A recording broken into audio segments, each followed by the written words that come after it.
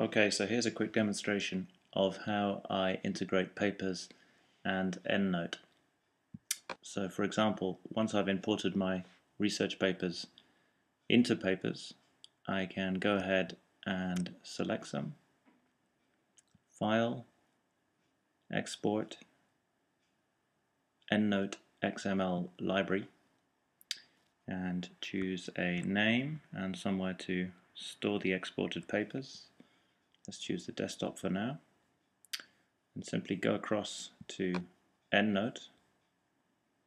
This is Endnote X2, File, Import, select the file you saved from Papers and import it into Endnote.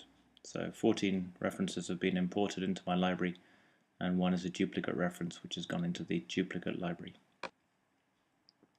And that's it. Basically the Endnote will then have a direct reference to the PDF which is stored within Papers. As you can see here, we have the full title of the paper, and then this could be used to be inserted as a citation into Word or Pages or whichever word processing tool you're using.